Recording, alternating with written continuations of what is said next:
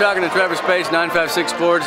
Only an average evening, 213 in the first half. I didn't have a total, but I thought your team did a great job along with you tonight. Yes, sir. I mean, we put in the work during practice, like I said earlier, and it showed off during the game, and we want to get better every weekend and take our game to the next level. So you didn't start out great. You're at your own 1 yard line. You guys score in 2 plays. That must have given you a big boost. Yes, sir. I mean, versus Australia, we were in that situation. I mean, we can score from anywhere on the field. I mean, our offense is built to run out the clock, and that's what we did today. So yeah, you did it all. You scored in 5 out of the first 6 drives. Tell me about 28. He runs hard, doesn't he? He doesn't care. Power back. I mean, he's the strongest guy on our team, and he shows it on the field. So.